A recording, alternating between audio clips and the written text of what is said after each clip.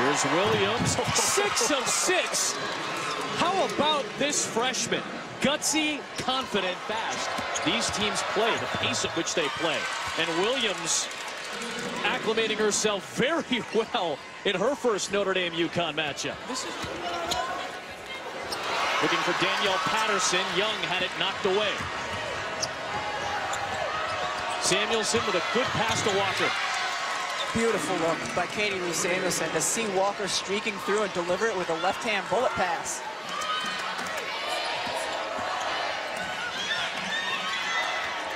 Ogunbowale finds Patterson. She knocks it down. Ogunbowale the pull-up. How about that silencer from the senior out of Missouri, Napheesa Collier. 5 to shoot.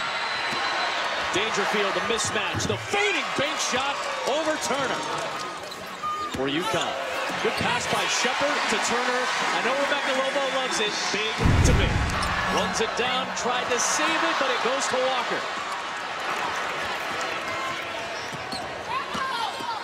Samuelson taking it herself and trying to get going with her first field goal. Side for the staffs on the opposite side.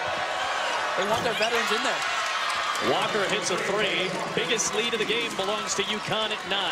Half for UConn that got them the win, particularly in the fourth quarter. Ogunbowale from the baseline knocks it down for her first points of the third. Holly was hustling, man, all day. Mabry hits a big 3, their first of the game. The second time tonight when the crowd's gotten big, it's been Napheesa Collier to settle things down. Good backdoor by Mabry, rejected by Nelson Adona. Impact play from a true freshman. Williams, the other freshman, puts it in. Williams again. Counted and a foul for the freshman. Nelson Adona had it knocked away by Turner. Big possession. Ogunbowale to Young. Samuelson, tough shot, baked it in, and a foul!